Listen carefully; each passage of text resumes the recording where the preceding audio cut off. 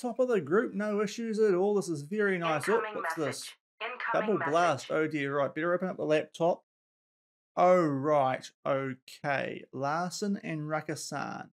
Issues with leaving the club. Right, Frederick, you're not worth that much, so you can just bugger off, mate. See you later when your contract runs out. I think we'll be fine without you, even though you're homegrown at club. Kalen, you're worth quite a bit more, aren't you? We better sort you out, actually. 23 to 25 million. If we're going to sell you, I want that money. We'll tell you that we're ambitious. How about that? Get in there. Sod off, Frederick. You stay here, Kalen. Oh, easy work. Easy work. Now let's go beat Shakhtar again.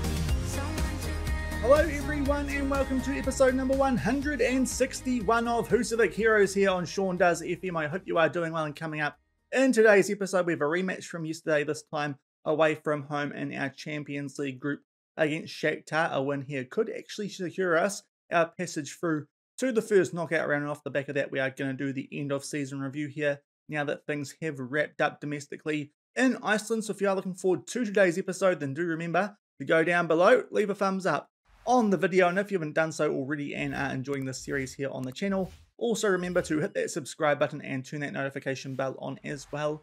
It is greatly appreciated. But this is what our group does look like off the back of yesterday's episode, where we did pick up that 5-1 win, which you can see there over Shakhtar, as well as a late, albeit very well deserved, win against Ajax at home as well. If you missed that episode, I'll leave a link to it in the top right corner. And today we have a rematch against Shakhtar, as I said. A win here, considering that Barcelona are playing Ajax in the other game, should be enough for us to secure our passage through to the first knockout round, and also go a long way towards us securing top spot in this group as well, with games coming up in tomorrow's episode at home against Barca and away against Ajax. But if we get to 12 points at the end of today's episode, as I said, that should take us a long way towards securing top spot in this group. So we're going to get straight into this game today, because not much to cover off before we do get into it. The only thing we do need to have a look at is the injury list going into this game, because it does affect the team that we are going to be putting out for this one, because unfortunately we do have a few injuries, and the most notable one of those, only one of the injuries in fact, is to a player who's actually registered for our Champions League squad, and that is Kalen Rakasan, that calf strain that he suffered at the end of yesterday's episode. He's out for a further 9 days to 3 weeks. So that means that we've had to change things up in the midfield, done something a little bit unexpected, but we will reveal what that is when we get to the team sheets before we play this lone game of today's episode. And as I said, hopefully secure our place in the first knockout round to start off 2035, and we'll come back shortly from Kiev to take on Shakhtar in this Champions League group game.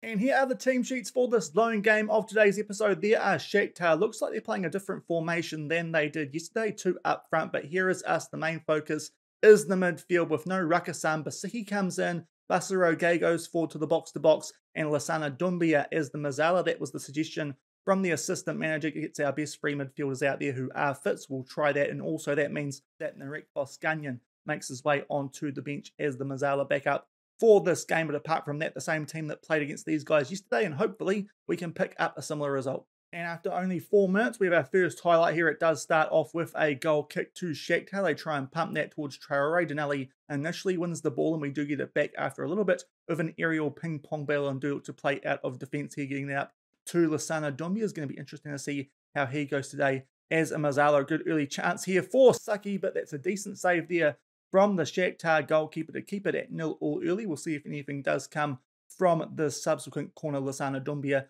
to put this into the mixer, but so he can't quite get his head on the end of that. Of course, with our change in the midfield, it does mean that Basarogay not normally where he would be. That's the one concern with that change, but nothing doing early, and it's still 0-0 after 7 minutes. And we go forward to the 17-minute mark now. We have a free kick, which Doumbia tries to put far post there for Basarogay, but it's a little bit too deep, and Cabela's there to tidy things up for Shakhtar. Pumps this deep. Traore does win that header in the air, but Ali Ramadan is there to tidy things up for us, and we try and get on the front foot off the back of that, albeit end up playing it back to Ali Ramadan, but so far in complete control of this game, despite just having that one highlight. All the stats are in our favour. Hopefully, we can make the most of it sooner rather than later. A bit of a deflection there for Nicola Zimmerman, and he'll bury that in the bottom left corner. It's a little bit fortunate that ball being played forward there to Adam Saki. They kind of dealt with it there, Shakhtar, but it did fall to Zimmerman, and he just waltzed his way through the Shakhtar defence and puts that away in the bottom left corner. And there is our opening goal. Had a bit of work to do once he got the ball, but too much pace there for the defence, and the goalkeeper comes out in no man's land. And just like that, 1-0 Volsungur after only 18 minutes in this away game in our Champions League group. And not too long off the back of that, we are back down the end for a corner. Denali gets his head on the end of that, goes just over the bar, so well on top of Shakhtar here, and still 1-0 up after 20 minutes. And not too long off the back of that, we do have another corner, and this time Denali will put that in the back of the net. And just like that, it's a quick fire double, and we go 2-0 up here just after the 20-minute mark. And based on the stats, which you did see before, hard to argue with that. Shakhtar yet to fire a shot, and a good finish there from Denali off set piece to put us 2-0 up. And only a few minutes shy of the half-hour mark, there was a save there from the Shakhtar goalkeeper. Didn't quite see what that came off, but we are about to have a corner, so this could be dangerous considering they did show the build-up to this one. We put this into the mix a bit. Denali yet again puts that just over the bar, but we are actually looking quite threatening from set piece, despite the fact that Basaroge isn't really in the mix like he usually would be for those with him moving forward into the box-to-box role, but not too far off the back of that previous highlight. We do have another one here as we look to play out from the back, and Gay will play that back to Ramadan, and we eventually get that out to our left-hand side. Mizkic, nice ball over the top here for Adam Saki. Will take that round the goalkeeper, but just misses that inside post, and it's still 2-0 with 15 minutes left in the first half. And not too long before half-time, we do have one more highlight here with about 5 minutes to go, albeit there still could be more the way that we are playing in this one so far. Complete domination, but we start to get on the front foot despite that slide tackle there on Zimmerman. We do keep possession. Nice ball over there for Mizkic. Tries to get a shot off, but a decent block there from a Shakhtar defender, and Dumbia plays that all the way back there to Basicki, and now Basaroge will hold things up, and now it's an interception from Shakhtar, but Basicki hits the foot in there, and Adam Saki will crank that into the top right corner. He's had a few good chances so far in this first half, and there comes his first goal right on the 40-minute mark, and it does look like we are going to cruise to victory here before half-time already, holding a 3-0 lead, so quite similar to what happened against these guys in yesterday's game. It's a really good finish there from Saki, despite a little bit of disjointed build-up, and as I said, that makes it 3-0 at the 40-minute mark. And that is half-time in this game. In today's episode, very comprehensive performance, as you can see, pretty much matching our XG, and so far Shakhtar have offered very little here, despite being at home, so things going well here, and we should really be on the verge of securing our place in the first knockout round for the Champions League in 2035. No changes needed just yet, but no doubt we'll make a few in the second half, get some of those young guys on the field as we hold a 3-0 lead. And just over 10 minutes into the second half, we are on the attack still, despite that good slide tackle there on Zimmerman. The ball does fall back in our possession to Basaroge, and we try and get something going again here through our midfield, and Basicki here holds the ball up around the halfway line, just waiting for the gap to appear here in Shakhtar's defence. They have got a shot off to start off the second half, but that is it. It was not on target. We are still well and truly on top in this one. Mizkic, nice ball there for Zimmerman, but that's a little bit of a weak shot. Pretty safe save that for Cabal, and it's still 3-0 coming up to the hour mark. And right on the 69-minute mark, it's good time for us to make our first few substitutions in this one. Bocket can come on for Herrera, only going okay, and seeing as he's on the bench and is our number 69 here at Volsungur, we will bring on the Rekboskanyan for Basaroge. He's just got more of a heavy workload than those other midfielders, so he can come on, and Dumbia can go back in his natural position. That's our first two subs used, still 3-0 up with about 20 minutes left. And very shortly off the back of those substitutions, it's a free kick there to Shakhtar, albeit very close to their own goal line, but they pump it deep and we get possession back there through here, and Adam Saki makes his way towards the byline here down the right-hand side. Basicki will try and get a shot off there. That's a good save that, though, from Kobel. We'll see if anything else does come from this highlight as we take our time here to build things up. But that was a decent shot there from our defensive midfielder, who also happens to be quite a good penalty taker, which is quite a good string in his bow. The ball's played forward there, though, to Adam Saki, but I dare say he might have been offside there. That looked a little bit too good to be true off that header through from Mizkic. So it says 4-0 for now, but I think this one is going to get ruled out. Indeed, that is the case. It's still 3-0 with just under 20 minutes left. And not too long off the back of that previous highlight, we've got about 17 minutes left. It's a good time to bring on someone so that they can get a rating and help their development. And I think that player here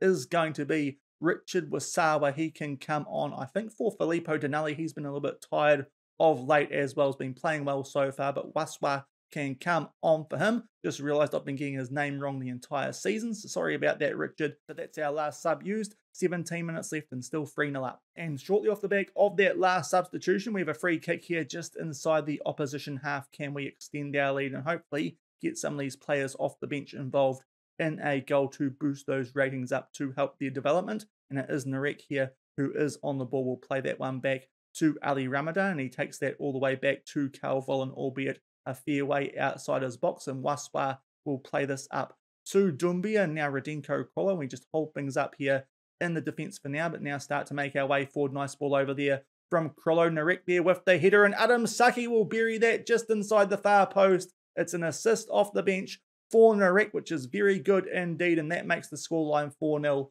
with 15 minutes to go. Some good patient build-up. Radenko Krollo, nice ball out here to Narek, not the tallest player, but still gets to the ball before the defender there for Shakhtar, and Saki with a good finish, and he makes it 4-0. And only a few minutes off the back of that fourth goal, we do have another free kick here, starting from a pretty similar position to that last highlight, just off the back of that previous goal as well. A score update from the other game. Barcelona have taken a 1-0 lead here at the Johan Cruyff Arena, but this time it is actually Shakhtar who get the ball back, albeit Narek with a good little foot in there, and we are back on the attack, and it is Zimmerman here with a chance, but just blasts it wide, and that leaves it at 4-0 with just over 10 minutes left. And just about to enter the last 10 minutes of this one, we have a free kick here, which Dumbia looks like he might actually be trying to chip the goalkeeper from that far out, because he was a little bit off there, his line, but Cabal does retreat and get the ball, but he pumps it deep, and we do get possession back here, and yet again on the attack. Mizkic will play that back to Ramadan right on the halfway line, and we'll see what happens here as we take our time yet again in defence like we saw in the last goal. That does work for us,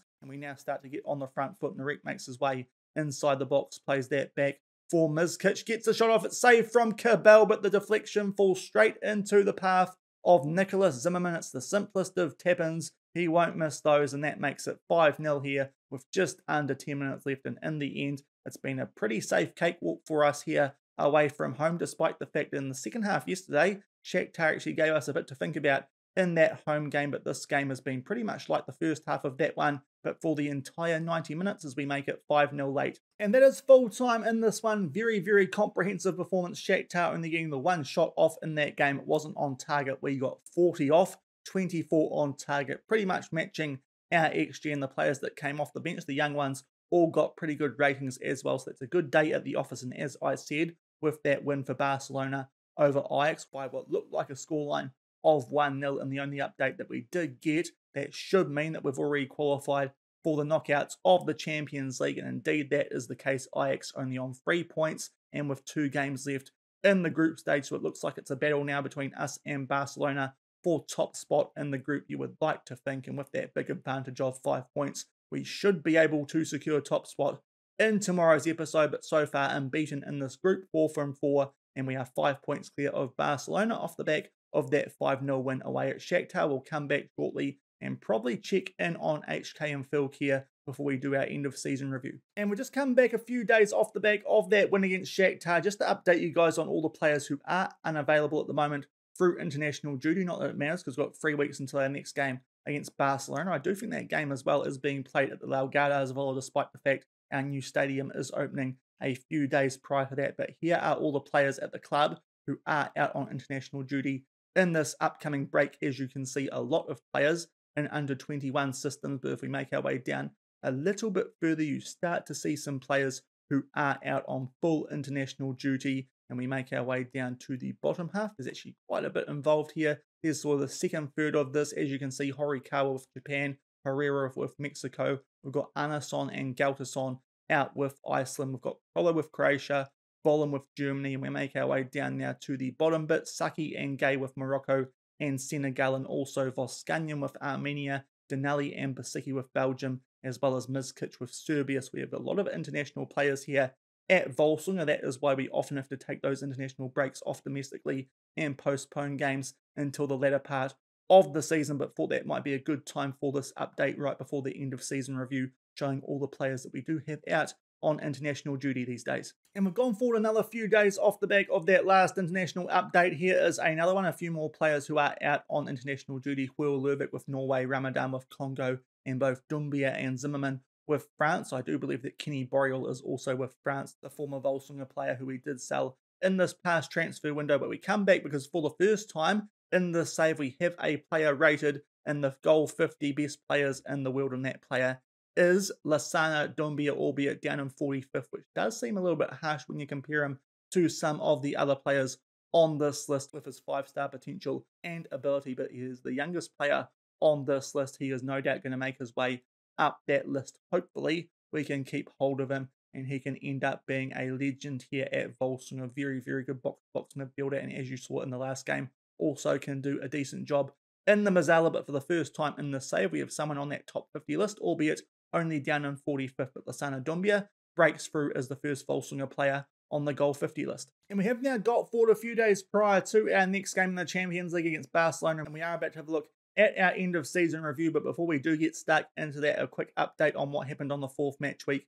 in both the Europa League and in the Conference League. Unfortunately, HK cannot make the knockouts of the Europa League. They lost 3-0 there to Athletic Club. At the moment, it is Athletic Club of Monaco who have secured qualification out of that group. But with only 2 games left, they do still have that 3-point buffer over Oli. As long as they can pick up a draw away in their next game, they should make their way through to the Conference League knockouts, and that would be the first knockout football that a fellow Icelandic team has got in this save. So hopefully HK don't blow things there and can make their way through to the knockouts of a European competition for the first time, even if it is the Conference League. And speaking of the Conference League, time to have a quick look at how Fylkir are getting on in their group, and they managed the exact same result as they got from yesterday, this time at home. They opened the scoring nice and early there, but unfortunately conceded an equaliser against Podgorica with 20 minutes left, so that puts them on 2 points, currently last in their group because of goal differential, and Nice and Horsens have already qualified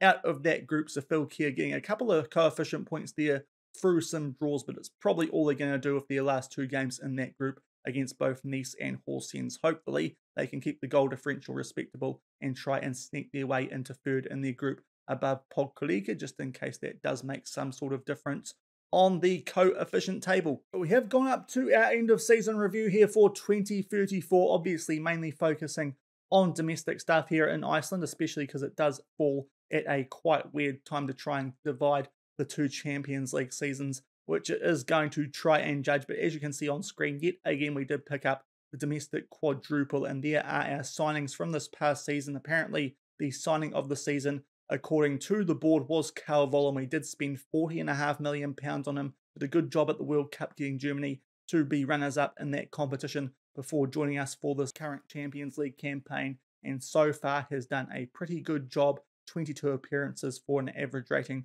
of 7.35. The other transfers that we did make, Agatire actually has the highest average rating of the transfers that we have made, was a free transfer as well from Chelsea, so we're a little bit surprised that he didn't get it, but has made less appearances than Volin so far. Mizkic, a very good signing, it looks like so far. 5 million for a player who has got 7 goals and 7 assists in 15 appearances. Bruno Costa wasn't registered for the Champions League squad, but is looking very, very good down in the youth league in the under-19s. He's performing quite well. I think his ability as well as shot up to 3 stars, so he's looking like quite the purchase there for around about the 10 million mark. And in the senior team, 9 appearances for 1 goal and 3 assists. And below that, Waswa, we spent 41 million on him. He's been a solid backup centre-back so far with a 7.33 rating in 9 appearances. And someone a bit cheaper, Calvin Owosu, for less than 1 million. He's been decent so far, albeit not many appearances, but he does have a little bit of potential there with 4 stars. So I think this past year had some decent transfer business in it.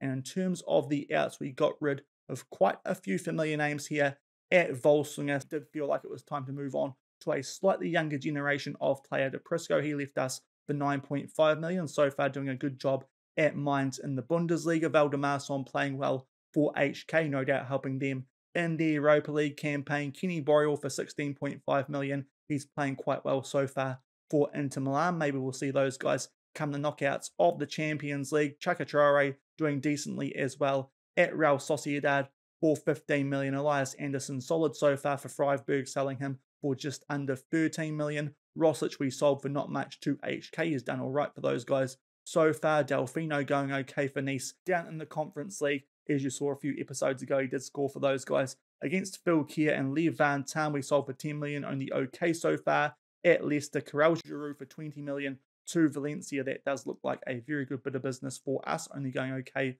for those guys at the moment. As well, we make our way down this list a little bit further. A few more fringe players, the likes of Vandro, Chatzakis, Gardasong, Cools, and Declan Spencer going to some other European clubs for not much money. And right down the bottom, you can see there Thomas Tichy going to Man United, yet to make a senior appearance, and we got 10 million for him. So I think we did quite well in this past transfer window. Have really strengthened up our squad, and the players who have been out on loan this past season, the two that really matter there, because Krollo and Horikawa were out on loan while we were concluding our past Champions League campaign. But Sigpursson's doing a decent job at Fylkir, and I do believe Fylkir are going to trigger an optional future fee for him, so he should be going to Fylkir on a permanent basis. And Fabrizio doing a decent job so far for Fylkir as well. Probably another player that we might look to let go on a permanent too. Those guys doesn't quite have the current ability or potential to be featuring here at Volsungur. In terms of the results this past season, really good domestic season. We did just drop points in our last game of the season. That was right before that opening game of yesterday's episode against Ajax, and it was also against HK away from home as well. So quite a tough one to end things. We managed to pick up a draw there, but apart from that, won all of our previous 21 games, and we picked up the league by 8 points over HK. Yet again, Fylkir in the Europa League, and Breidablik and Villa Reykjavik will be in Conference League qualifying for next season. Champions League, unfortunately, we missed out on our first title in that competition last season, thanks to our former goalkeeper Joe Corcoran in a penalty shootout, but have started off this season very, very well, as you saw before. And as you can see there, 12 points from our first 4 games and already qualified for the knockouts. Hopefully we can go one step further than we have gone the past 2 years, come 2035, and pick up our first bit of European silverware, the Malka Bicker, and we ended up winning this quite comfortably off the back of a 3-0 win in the final against HK. And along the way, we weren't really pushed at any stage either, so that was quite a comfortable win for us.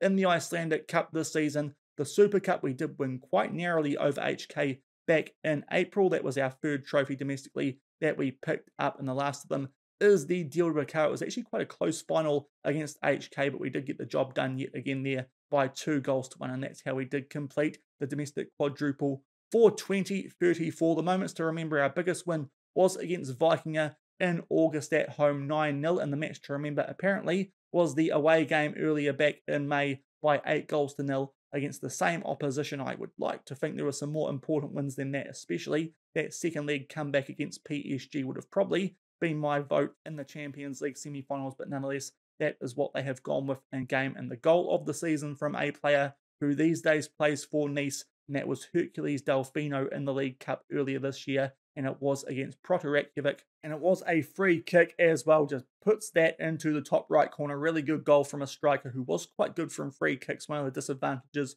of letting him go, but taking up one of those foreign player spots, it did feel like it was the right time to let go of him, but can't argue too much with that being our goal of the season, despite the lack of build-up play. Over to the finances. These are actually a little bit weaker than last season, which is a little bit surprising considering we did pretty much the same exact thing both domestically and in Europe, but our broadcast revenue went down, as well as our corporate hospitality. Our competition prize money, for some reason, went down by about 4 million. That might be because we didn't play in a Champions League playoff this past season. That might be why that prize money has just gone down a little bit. And also, for some reason, our match day commercial and retail has gone down just a little bit, but our reputation exactly the same, still at 4 stars. And the biggest shirt sellers, top seller is Horikawa, which is quite interesting. Must be doing some decent business there in Asia with those shirt sales, and Dumbia, Saki, Mariano, and Rakasan round up our top 5 merch sellers in terms of shirt sold. We'll get to the how we lined up shortly, because as per usual, that doesn't quite look right. And we go over to the awards yet again. Managerially, we get absolutely nothing. Not too sure what more we need to do to get an Icelandic Manager of the Year award. I think this time it went to the Villa Reykjavik manager, despite only winning 50% of their games and finishing about where they were expected to finish on the league table. But in terms of our club awards, the Player of the Season and Young Player of the Season did go to Adam Saki off the back of a very good campaign, as you saw before, signing of the season and goal of the season to Villan and Delfino respectively. Adam Saki was the top goal scorer with 30 goals this past year. Lassana Doumbia the most assists with 15. Most player of the matches went to Nicholas Zimmerman with 6, and the highest average rating was also to Zimmerman with 8.1, and the slightly less important one, the most passes per 90, that was from Alain Basicki with 120. And over to some competition and general worldwide awards. First off, we did not actually get a player to win the Icelandic Player of the Year for the first division, but we did get the Young Player of the Year there in Hans Voss, the African Striker of the Season, as well as the Broadcaster's African Footballer of the Year was Adam Saki, not the actual African Footballer of the Year, just the Broadcaster's one. That was Adam Saki. The Champions League Golden Boot also went to him, and the Champions League Midfielder of the Season, that went to Nicholas Zimmerman. So some good awards there for our players and the record breakers here at the club. Fabio Mariano now does have the most league goals by a Volsungur player with 74, the highest transfer fee paid. Carl Vollen with that 40.5, and the highest transfer fee received was for Karel Giroux with that 20 million. As I said, looking at how he's done so far, that looks like quite a good bit of business, and that does do the awards part of this end of season review. Actually, while we're on it, we'll have a quick look down and have a look at the Islands Dealden signings of the season. Rather unsurprisingly, off the back of what we saw a few episodes ago in the Malka Bickerham final, the signing of the season actually went to the HK goalkeeper with his 8 clean sheets in St. Clair Hendrickson, but Carl Vollen is on that list as well, having a noticeably higher average rating as well, but here's the only Volsungur player on that list. And we'll just go over now to the info page and have a look at our best 11 from this past season. And this is what the best 11 for 2034 does look like. As suspected, it was a bit different to what was shown before on that end of season award blurb that does come up. Carl Vollen in goal with that good average rating. Our back four, Pedro Lemos, Filippo Dinelli, Ali Ramadan, and Luis Herrera. So in the end, Pedro Lemos just outperforming Radenko Krolo this past season in terms of average rating, so grabs that right back spot. But apart from that, that is the defence that we have been lining up so far in this current Champions League campaign. Our midfield made up of Basicki, Doumbia, and Rakasan. So interesting to see that Basicki has been outperforming Basaroge this season in terms of that average rating. In terms of our front three, that also just looks slightly different. Tomohiro Horikawa doing a really good job for our backup team with a 7.79 and 8 goals in 10 appearances, obviously helped by the fact that he can take penalties. So he starts at left wing for us, with Adam Saki up front being the player of the year, and Nicholas Zimmerman with those most man of the match awards out on the right wing. So it does look pretty close to what we've been using in this current Champions League campaign. And the bench is made up of Delfino, despite the fact that he's no longer at the club, as well as Jakubov, Bokek, Mizkic, Voss, Guy, and Agatigere. So some of those players, most notably Mizkic, has done quite a good job since joining the club to make that best 11. But that looks like a pretty solid best 11 considering the players that we have been using over this past season. And we go over now back to the inbox and have a look at what our overall best 11 does look like these days. And there are 2 new additions to our best 11. The first of those is Adam Saki with his 75 appearances and 89 goals. He makes his way straight into that starting 11 in place of João Pedro, who snuck his way back up front. He makes his way back down to the bench, and the other player who makes his way into the squad is Ali Ramadan, albeit only on the bench. So in terms of what the actual starting 11 does look like these days, Sarah Fellini is still in goal. Dias, Prisco, Polo, and Ian Carlo at right back. That looks like a change because I think last year we had Patrick Nygaard at right back for some strange reason, but that's a pretty solid defence that we did use a few seasons ago in Champions League football. The midfield quite similar to what we do have these days, with just Lassana Doumbia having not quite done enough to make that midfield, but Gay, Rakasan, and Mariano there. And it's our front three from last season with Chaka Traore out left, Zimmerman out on the right, and Adam Saki up front with a bench of Huil Lurvik, Mbiyamba Ramadan, Nygaard, Larson, Nicolusi, Caviglia, and João Pedro. But I think that will do it for today's episode. We've secured ourselves our place through to the first knockout round of the Champions League, and tomorrow I think we just need one more win from those 2 games, either at home against Barcelona or away at Ajax, to make sure that we do qualify in top spot. And we will also, of course, have the draw for that first knockout round, as well as hopefully see who HK get in the first knockout round of the Conference League, provided that they don't blow things in their Europa League group. But as I said, that will do it for today's episode. If you did enjoy this one, then do remember to go down below, leave a thumbs up on the video, and if you haven't done so already and are enjoying this series here on the channel, also remember to hit that subscribe button and turn that notification bell on as well. I just balls things up a little bit there in terms of screens because I couldn't show you guys the fixtures before because we haven't quite ticked over into the new season. But as I said, Barcelona at home, I'm pretty sure that game is at the Laugaras Villa, despite the fact that our new stadium is opening a few days prior, but that could potentially be the first game at our new stadium, and we follow that up with a trip to the Johan Cruyff Arena. And as I said, we'll also have the draws for the knockouts of the various European competitions, which the Icelandic teams are in. So until then, thank you very much for watching. Keep on keeping on, and I'll see you then. Cheers.